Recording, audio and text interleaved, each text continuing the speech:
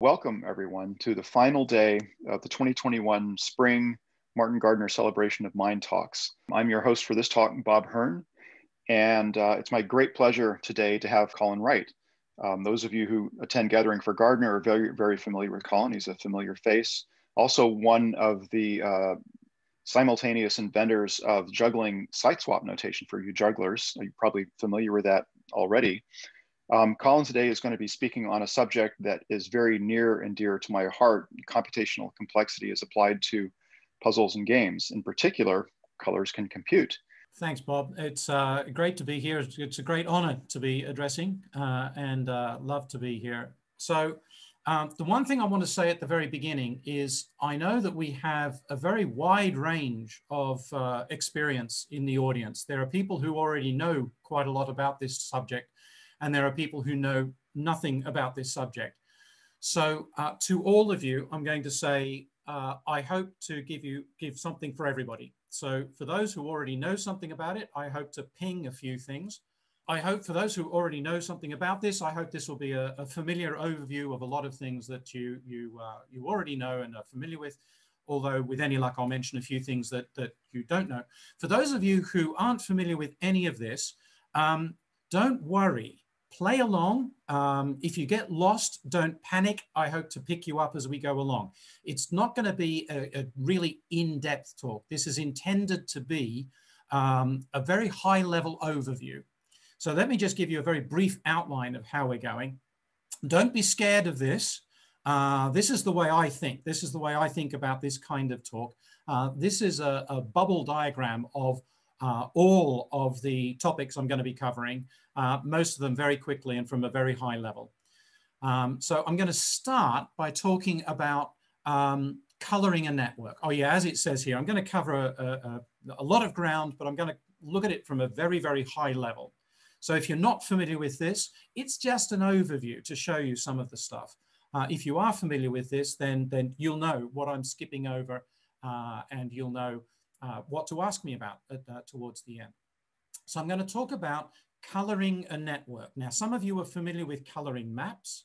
Some of you will know about the four-color theorem, and that's actually where I'm going to start when I'm pinging off that. But that's where I'm going to start. But I'm also going to talk about computers and how computers work, literally at sort of a very, very low level.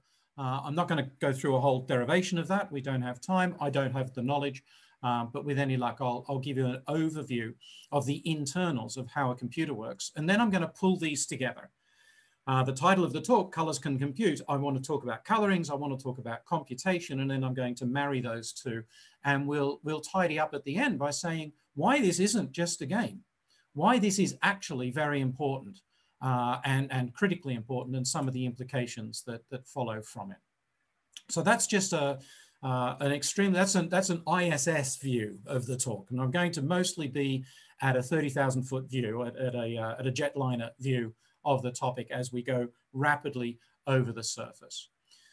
So we'll start with coloring. I mentioned the four-color theorem. This is a great book written by a friend of mine, Robin Wilson, where he talks about what the problem is and how the problem was solved. Now, many of you know this, so I'm not going to go into this in a great deal of detail.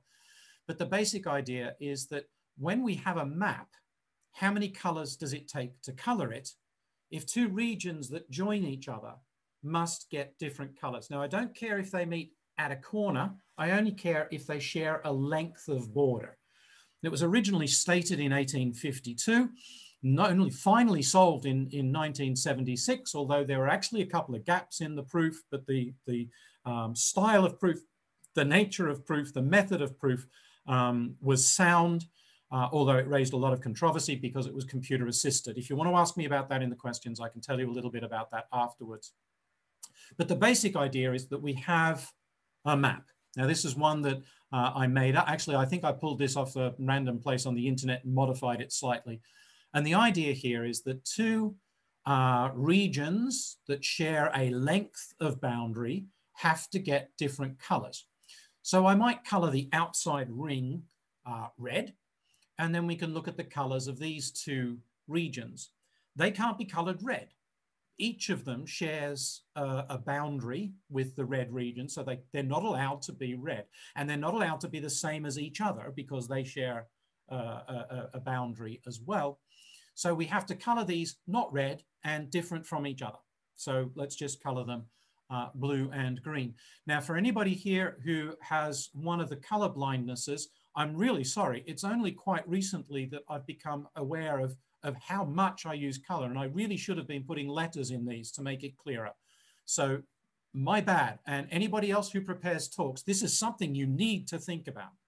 But I'm just going to have to press on here, and I will call the colors as we go. So these are blue and green. And then we can look at the color of this one. It can't be blue and it can't be green, but it can be red.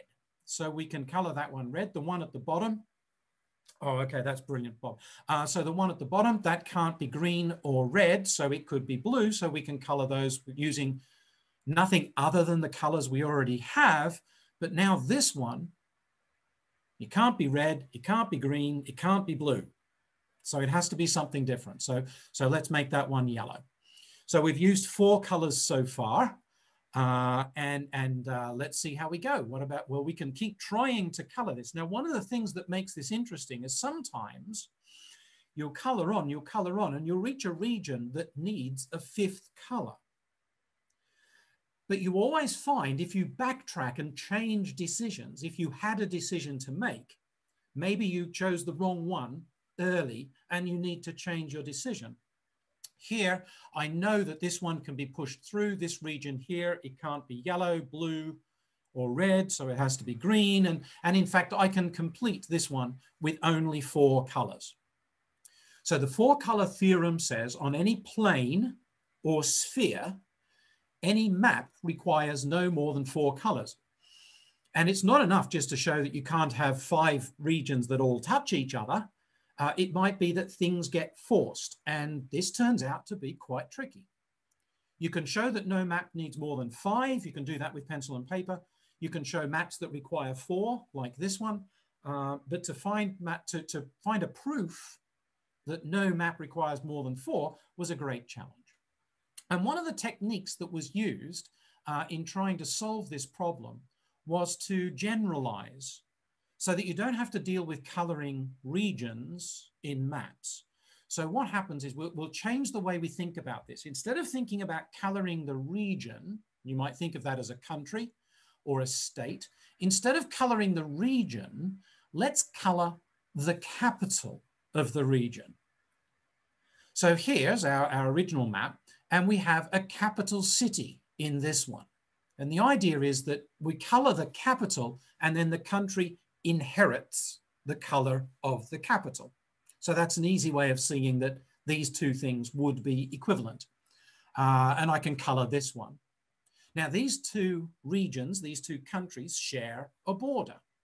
So how do we show that if we're only coloring the countries? And what we do is we say if 2 capitals, if the countries share a border, then we will put in a trunk route between them. We'll put in a road connecting those 2 capitals. And the rule that if they share a border, then they have to get different colors. Now the rule is if 2 places are joined by a road, they must get different colors. So we can do that with all of the neighbors here.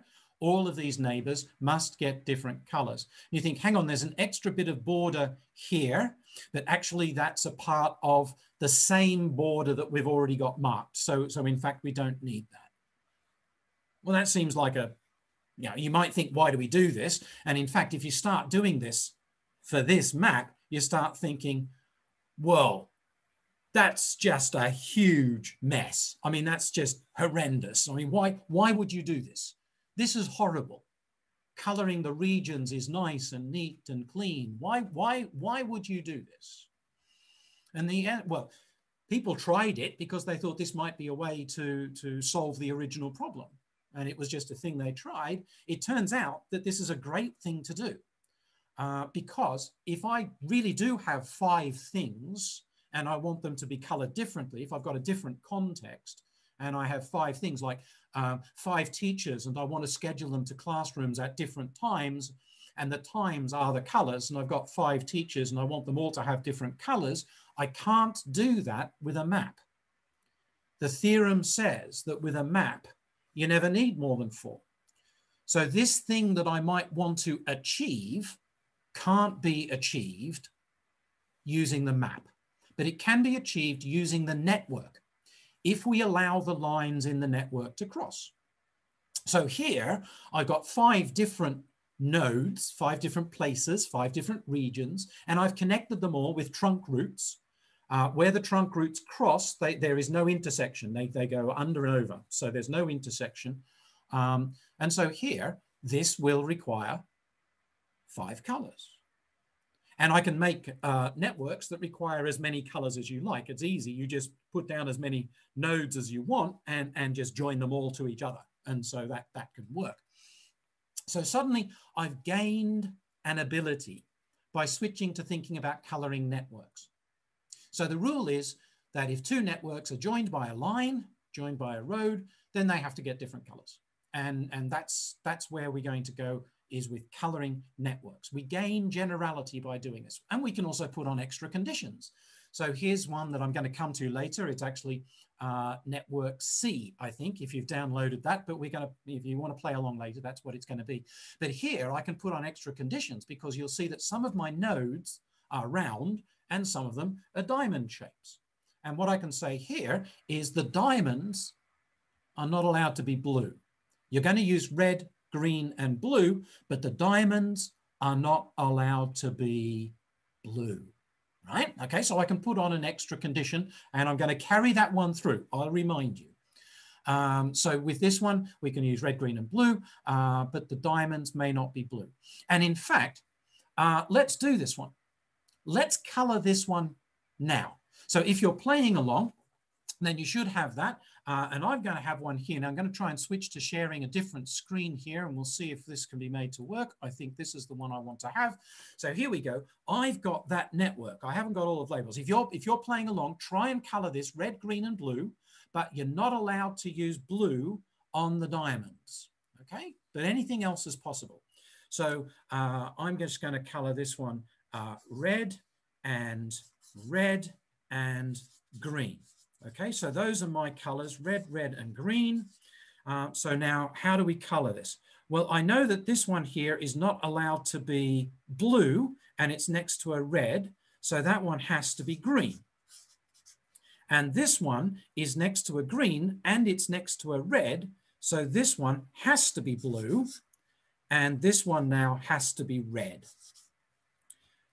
This one, can't tell, it's next to a red and a red, so I can't tell. Oh, this one, it can't be blue, but it also can't be red. So this one has to be green, and this one can't be blue, so this one has to be red. And now this one also has to be blue. This one has to be green, so this one has to be red. So I've succeeded in doing that, and it wasn't very difficult. Okay, later on, we're going to try these again. So if you are playing along, great, you can carry on. I'm going to switch back to my presentation now, assuming this works. Here we go. Right, so let's try and color this one. Well, we'll come back to it. I've already done one. It seems simple. It seems like a game. It seems like it's not that difficult. It feels like it's a toy problem. It seems to have no point, but that turns out not to be the case. It turns out to be, well, usually it's easy, but sometimes it's hard, and those ones matter. So let's figure out which ones. Now I'm going to switch. I have been talking about coloring. Now I'm going to talk about computers. I'm going to go fairly quickly through this. This is basically setting the scene for you. So how do computers work? How do computers actually work? Somebody said we trapped lightning in a rock and tricked it into thinking. And I have a friend who works in this field, and he complains because silicon isn't actually a rock. It's not really, well, that's nitpicking, and it's fair enough from that point of view. But I think this is a nice idea. So what do? How do we trick it into thinking? Well, basically we make transistors. Here is a diagram of a field effect transistor. And the basic idea is these red regions form 2 terminals, and we want to have current passing between them, or not. We might want a switch. And so this thing here, which is called a gate, opens and closes the switch. It's a gate. It opens and closes to allow current to flow or not. So basically we need a switch that's controlled by electricity. A relay does that, and the early computers were made with relays, but then they started to use silicon. This is a different diagram of the same idea, showing the plate across the top of a depletion region, which you either populate or depopulate to allow current to flow or not. It's a switch. You think, okay, what can you do with a switch? Well, here is a circuit, and what I have is the green across the top is a positive power supply, and the red at the bottom is ground or earth or 0 volts. And I've got 2 of these switches, but one of them turns on when you give it current, and the other one turns off. But if you take away current, then the bottom one turns off and the top one turns on. So to put that into to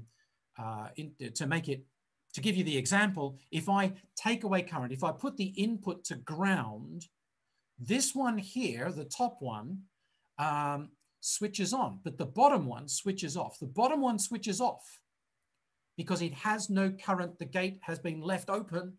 Well, the gate's closed because current can't flow. The analogies are really tricky when you start to try and say this sort of thing. That one's off, but this one's on. So that means the current can flow from the top through the switch to the output, and the output is therefore turned on. So in this case, if the input is off, the output is on. And the opposite happens. If the input is on, you can trace this through, the output is off. If I'm going too fast for you, don't panic. You can come back and watch this later. It doesn't really matter. I'm setting the scene for you. If you're following this in detail, you know that I'm lying ever so slightly, but it's close enough. So I can make a circuit, and this is an inverter. Whatever the input is, the output is the opposite. And here's the cool thing.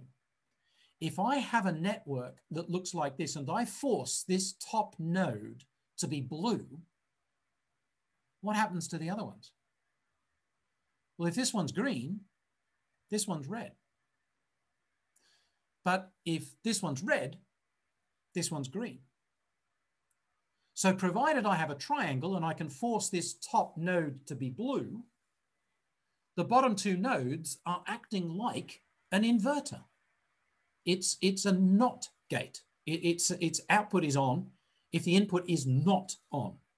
It's an inverter. So this is a coloring equivalent of that circuit that I've just drawn for you.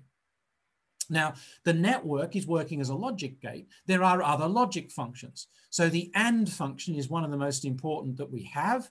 And here, the output is true. The output is on. The output is 1 if and only if A and B are on.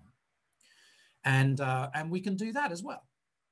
So here is a network which I claim acts like an AND gate. Now remember, we can use red and green, but not the diamonds are not allowed to be blue. And I invite you to color this. Try coloring this.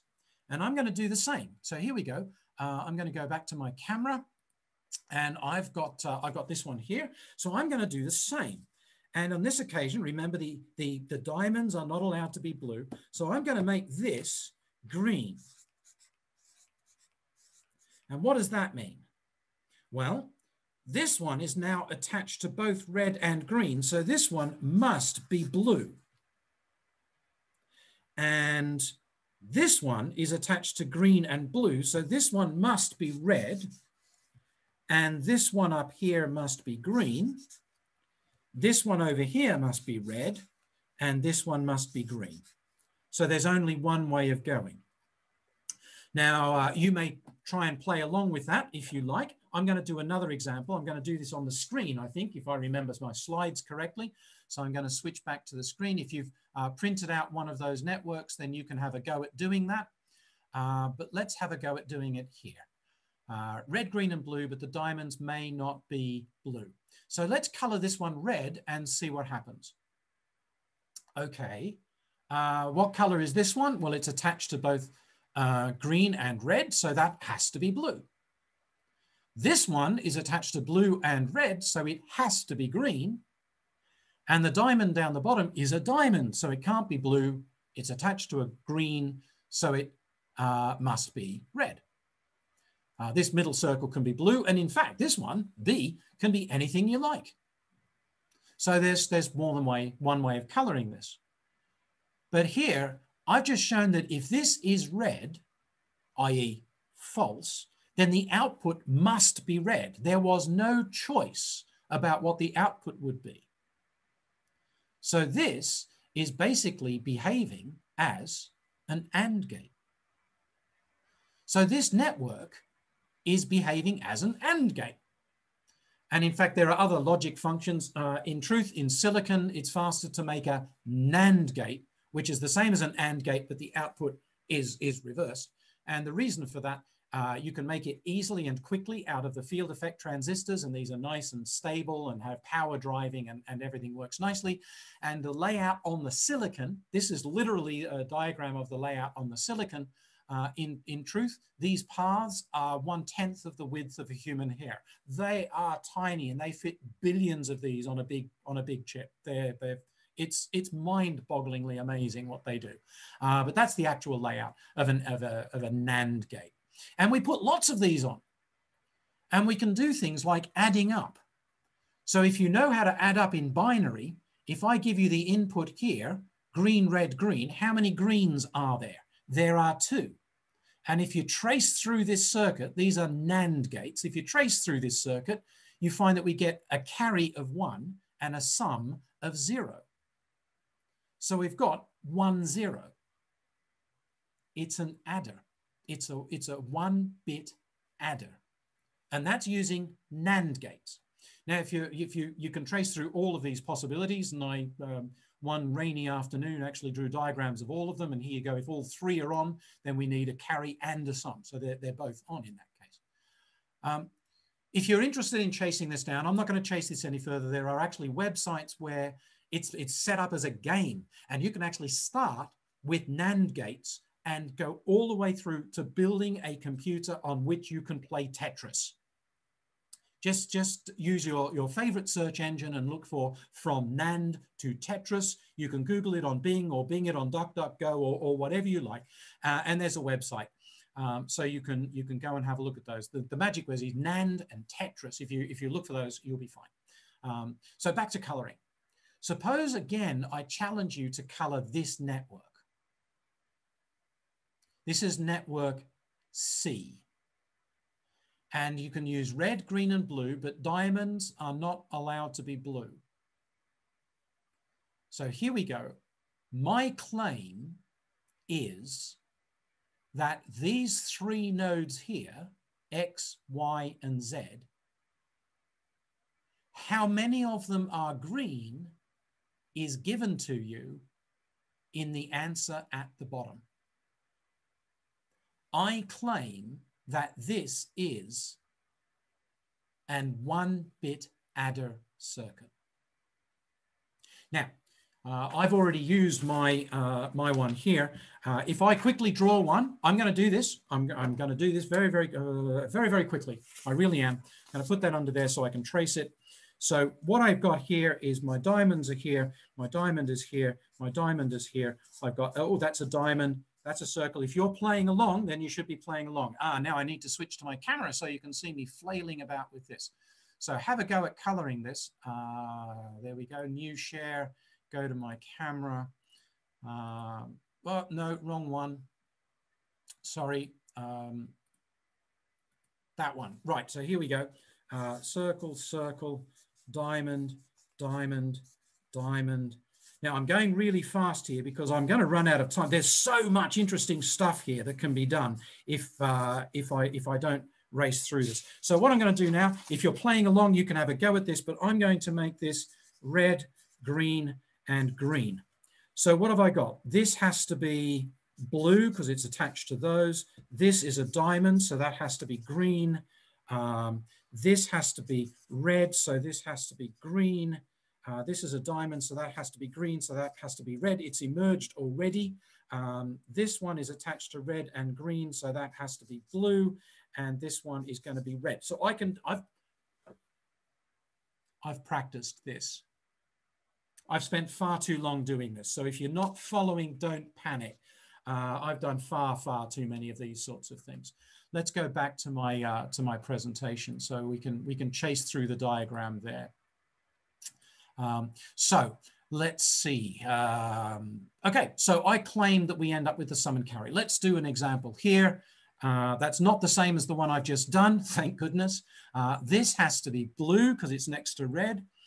This one down here has to be blue because it's next to, sorry, the one at the top has to be green because it's next to red and it can't be blue. This one down here has to be blue. Then this one up here, it's next to a blue and a green, so it has to be red.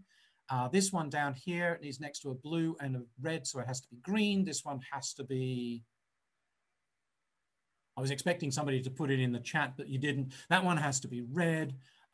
This one over here, it can't be blue, so it has to be red. This one then has to be green, and this one at the top has to be blue. And look, it's counted how many greens there are.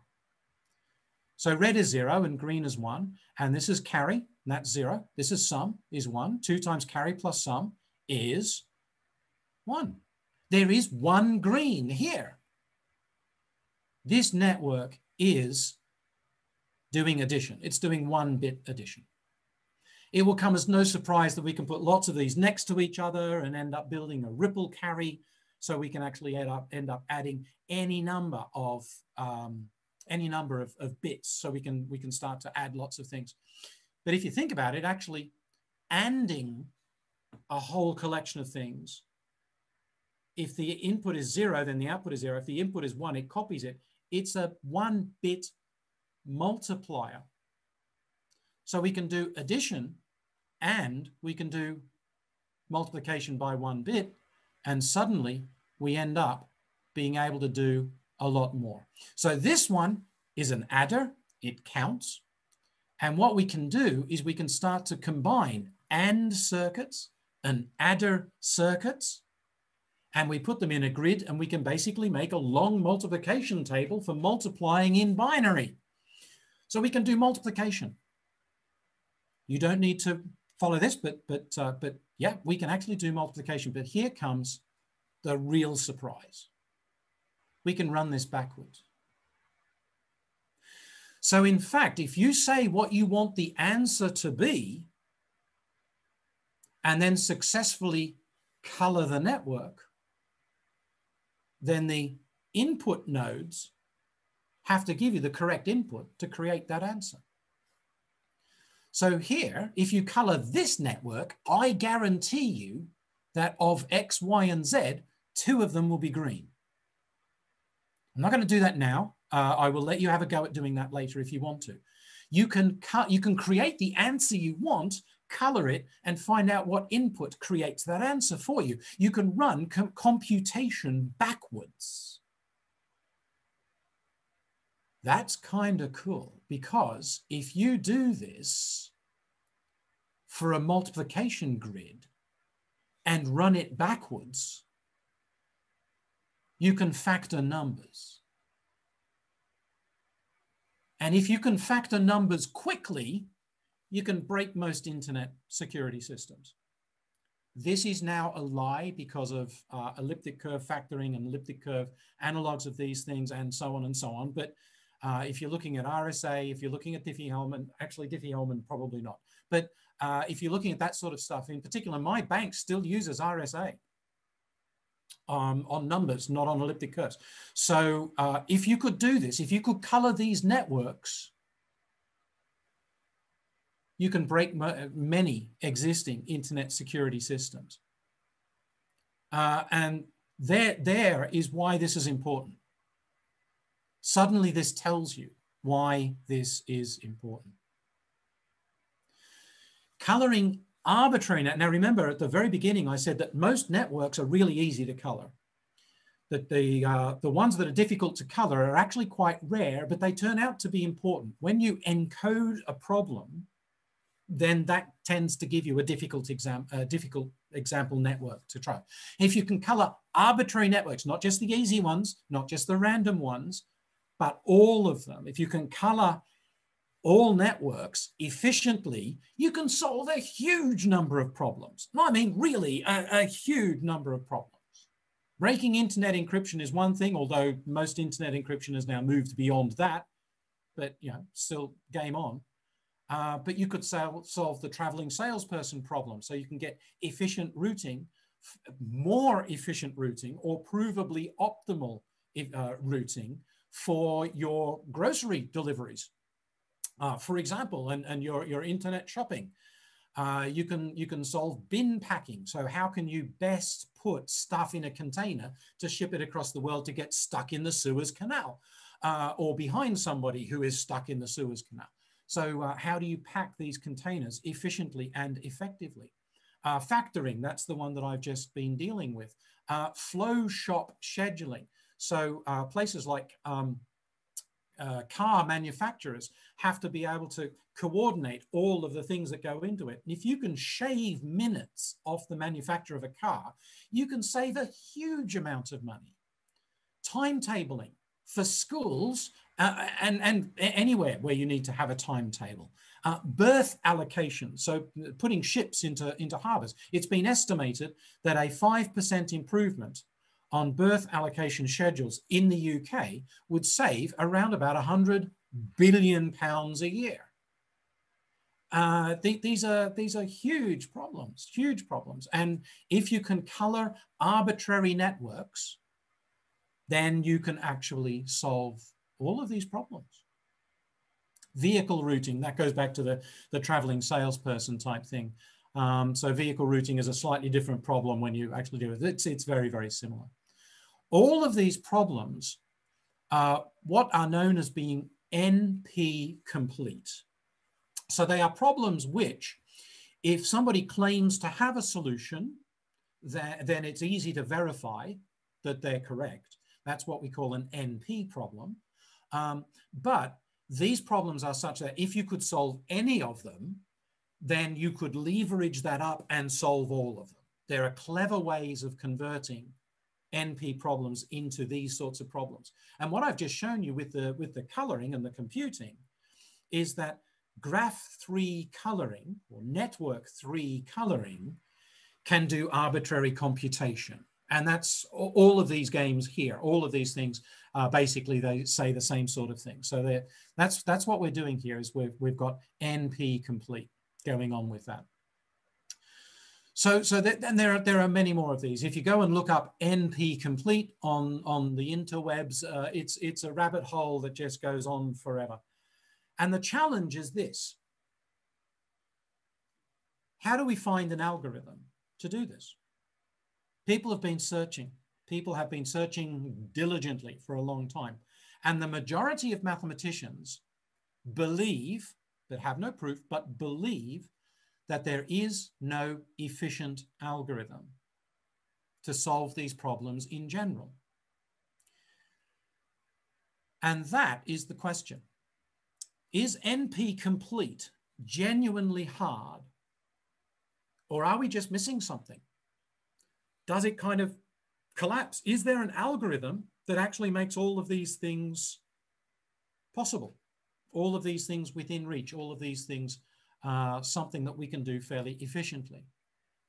Efficient is an interesting technical term in this context, which I'm not going to go into. People can ask me about that in the questions, and I'll mention it. But this basically is P versus NP. So what I'm saying here is that graph 3 coloring is NP complete. And if we can solve that, we can solve all of these. But most people believe there is no algorithm. So any problem where it's easy to verify an alleged solution, we can write a computer program to verify that. We can convert it into a network, and then we can run it backwards to find out what the input would be to give that solution. So that's why we say that graph 3 coloring is NP complete. I've given you a proof.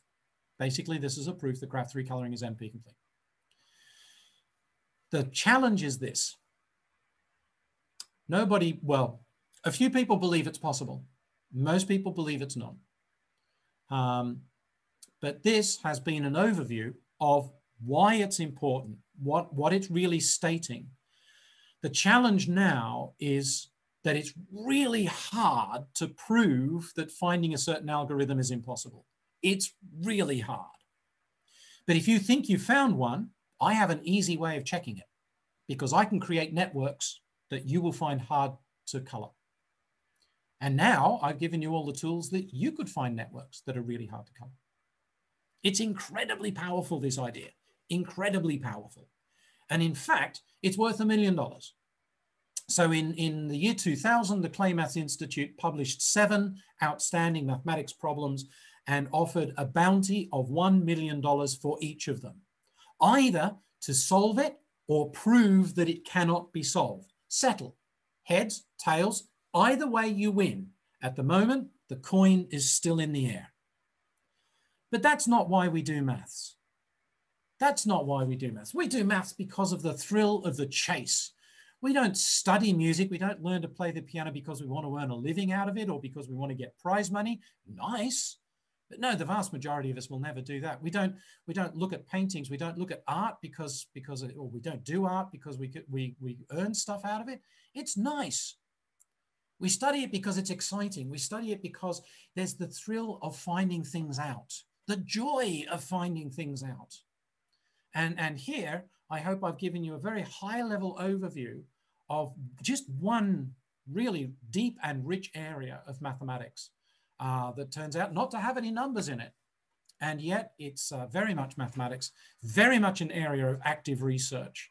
And I look forward to finding out what questions have been provoked by this. What questions do you have? But for me, for now, pretty much, I'm just going to say that coloring networks can count, can calculate, and can compute, which I think is amazing. And that's why I love doing maths, because there's so many surprises like this. But for me, for now, I'm just going to leave you with that question. Can you find a way of doing it? The challenge awaits. Thank you very much. Wonderful. Thank you, Colin. That was a lot of fun. And we had a lot of great comments. People were following along and having fun as well. What do you think the outcome of P versus NP will be? My PhD supervisor and one of his PhD students, one of my siblings, thought they'd solved it and thought they'd come up with a polynomial algorithm. And what they did was, when they had the idea, they then went out and had a really nice dinner, a really great 4-course meal with lovely wines and everything else, and then went home and slept on it and then came in the following morning. So they had the evening of euphoria. And then an hour into checking it, they found that they were wrong. So my supervisor was Bela Bolabash, and he's still sitting on the fence. But for me, I think P is not equal to NP. But I've been wrong before. And I'm not one of the people who's actually doing research in this. But there are apparently 3 ways of showing that complexity is necessary. And all of those have been shown not to be a viable way of proving this. So that's a really deep kind of meta comment. They've shown that methods of proving that P is not equal to NP don't work. And so we're still looking for a method that does work.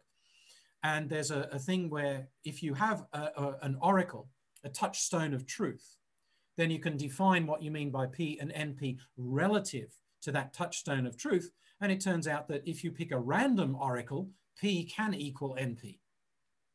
So it depends on which universe we're living in. But personally, no, I do not think P equals NP. I believe that, that it's fundamentally difficult.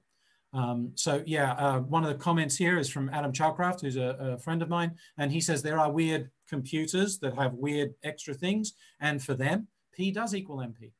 And the question is, for the kinds of computers that we're talking about, is that still the case? And that makes proving it either way hard, because kind of in some parallel universes, it's not true. And so the question is, which parallel universe are we in? That all sounds very fuzzy, but everything I've said there can be made precise. You really don't want me to do that now, but it can be made precise, nevertheless. I can just add to that, anyone who's ever taken a course in computational complexity theory, when they're asked to prove an algorithm that a problem is NP complete, has had the experience of saying, I've just found a polynomial algorithm for solving this NP complete problem. Wait till I publish it and get my $1 million. And then your professor shows you your mistake. It's everybody's been there. Everybody's been there, and usually it's something along the lines of, I'm going to do this multiplication of these two numbers, and that only takes unit time, but in fact the numbers end up being humongously long, and now it matters that multiplying numbers can be done in n log n, but it is n log n or n log n, log n, depending on, So question, surely running the adder networks backwards will lead to multiple valid results in the XYZ nodes, and feeding those back to run predecessor nests will just explode. Yes, that's exactly the problem. That's precisely the problem. So in particular with the adder network that I have, if you color both of the outputs red, then all of them have to be red. If you color both of the outputs green, all of them have to be green. But if you color it green and red, meaning 2, then there are 3 possible ways to color it. And it's then you end up being able to make a choice, but that choice then forces other things. Mm-hmm. So when you're trying to color a general network that turns out to be difficult, you come to a node that you need to color and it's not forced. So you have to make a choice. And usually it's attached to something that you've already colored. So you've got 2 choices. And then there'll be another one where you have to make 2 choices, and another one where you have to make 2 choices. And so the number of choices becomes exponential, and it's only much later that you find out that it doesn't work. But you don't know why it doesn't work. It's just that particular collection. And that's why it tends to blow up exponentially. Now we can do better than that. There are algorithms that allow us to do better than that, but it still turns out to be exponential. It's not 2 to the power of, it's 1.7 something to the power, or 1.6 something to the power of. I don't know the exact number. And better algorithms do succeed in giving us better ways of doing that, but it's still exponential because you have to make choices and the consequences don't become obvious until later. And you don't know what you have to undo and what the correct choices were. So it explodes exactly that. Okay, is there a nice 3 coloring model for ternary computing, or is it nicer with 4 colors? Well, 4 is not NP complete, 3 is NP complete, but. Yeah, when it comes to doing 4 coloring, you can actually have NP complete 4 coloring models, but basically you're embedding the 3 coloring model into it.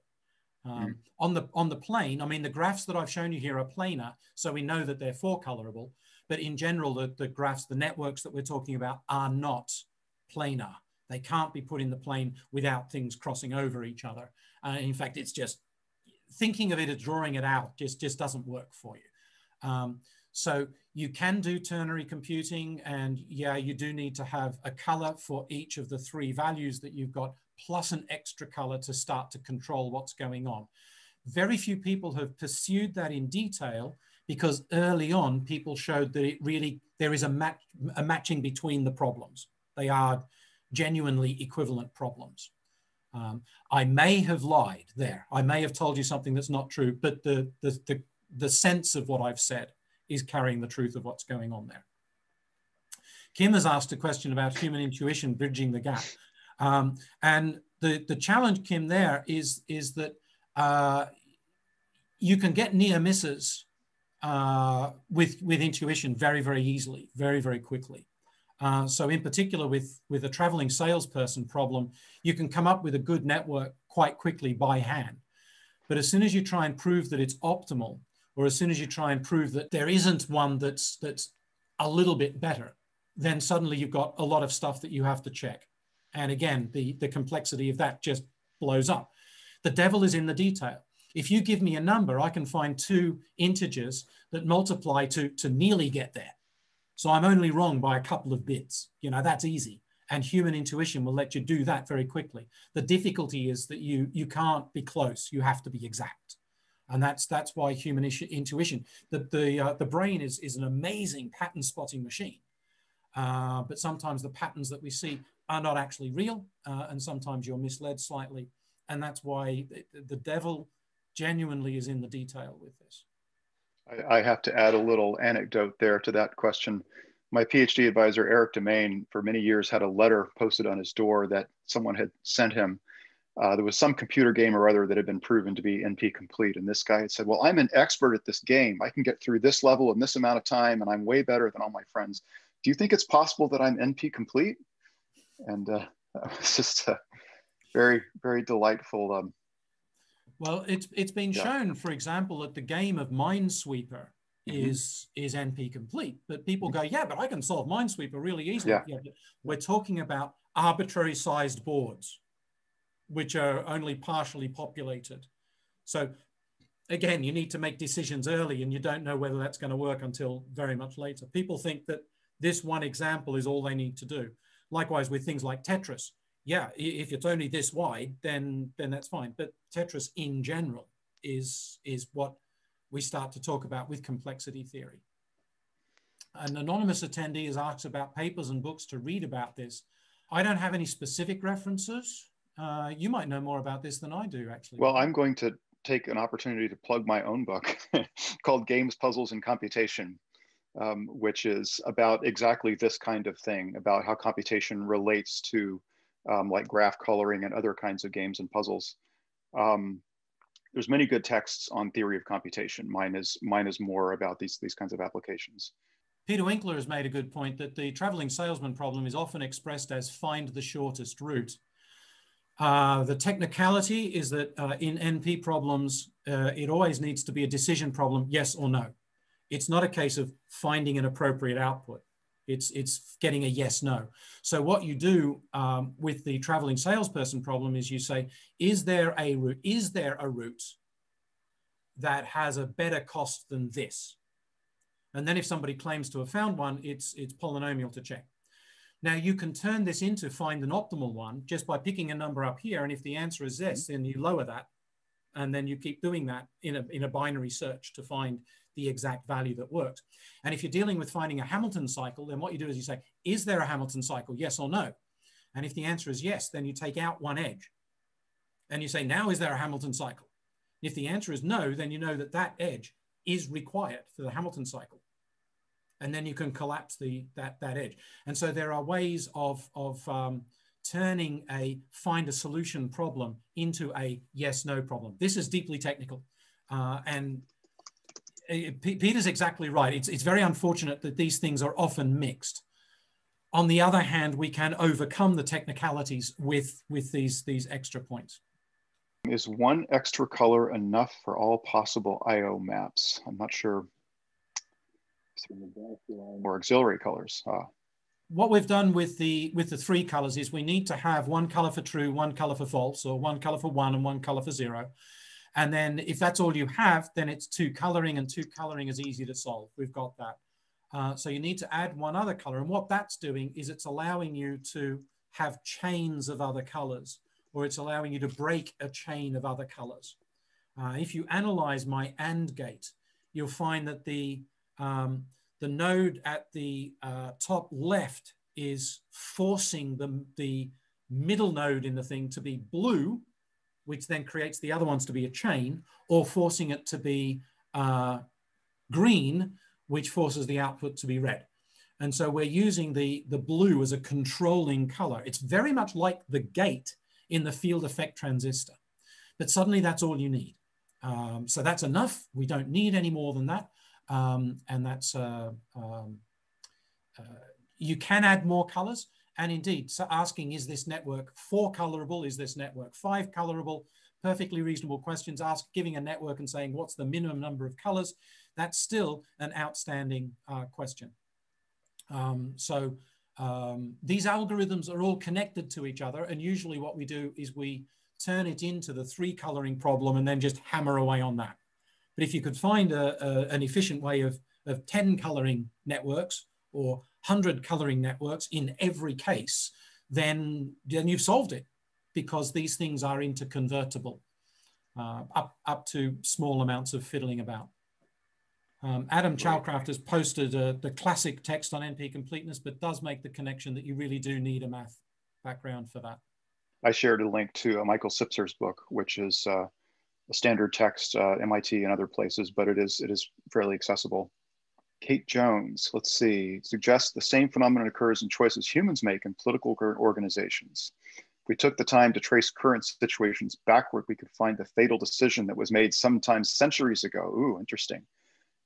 Someone's please set up an analysis of current disasters so we won't repeat the old mistakes. Well, if we were NP complete, yes.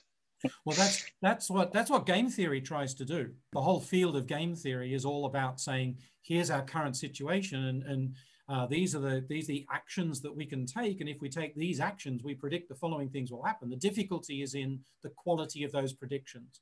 And as they start to chain, then our certainty in those predictions decreases. The great thing about the field of digital mathematics is that we can chase these down with certainty. Although once you start talking about Smallian and paradoxes and Gödelian results, that's not necessarily so certain, then it becomes a problem again. But this is what historians try to do. They try and backtrack and understand not just the fact that in the UK, the Battle of Hastings happened in 1066, and that was when William the Conqueror took over. You know, it didn't have to be exactly that date. Why did it all happen? And try and look for the general sense of the causation rather than just the detail of what happened. That's what they're trying to do already. And we are limited as to the amount of power that we have. Arthur in the Q&A has just said the three colored networks I've shown are all planar. It is true that planar graphs are sufficient for NP completeness, but we don't usually require that. We usually allow the graphs to be non-planar. There is a way of putting a widget in the middle. If you've got these two nodes and you want them joined and these two nodes and you want them joined, you can put a complicated set of nodes in the middle that ends up transferring the forbiddenness of color. So you can do that. Rod, Rod has asked, is there a graph we can print out? Yes, the links are on the program page for my talk. There are links there to images and a PDF that has examples of those. Quantum computation does not currently threaten P versus NP as far as we know, but it does threaten factorization. Shor's algorithm is a quantum algorithm that will allow us to factor numbers in polynomial time. So that shows that factoring numbers isn't as high in the hierarchy as NP complete. Assuming NP complete is genuinely hard, assuming there is no algorithm for it, we know that factoring is below that, but probably above polynomial. But quantum computation does not threaten P and NP, probably. There's still a lot more to learn about that. We don't know. We haven't even proved that NP is genuinely hard. It may yet be the case that NP is not genuinely hard. But most, and I genuinely mean most, most people believe that it is. Dan Backer said, Bill Gates said the biggest challenge in the 2010s was factoring large primes. Yeah, that's not true. Factoring large primes is really easy because the factor of no primes have no factor. But we know what he meant, that it's factoring large semi-primes. And in fact, as it turns out, if you pick two large primes and multiply them together and give me that, there's a very good chance I can factor it, because the ones that are difficult are actually hard to come by. RSA as a encryption system is really, really easy to implement badly and to have it so that it's not in fact secure. Although the math works, there are then practical difficulties in which primes you have to pick and more. So this has been fabulous. So thank you, everybody. And thank you again, Colin. That was a lot of fun. Absolute pleasure. Thank you.